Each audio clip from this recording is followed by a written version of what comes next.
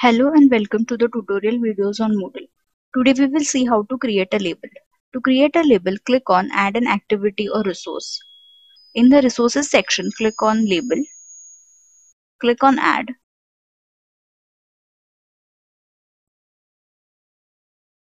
Enter the label text.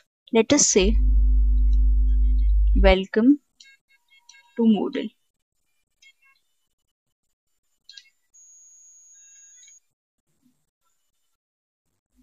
You can format the text as per your requirement.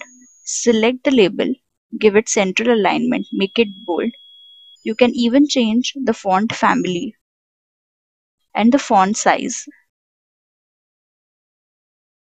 After that, click on Save and return to course. As you can see, the label Welcome to Moodle has appeared below Topic 1 section. This is how you create a label. Thank you for watching.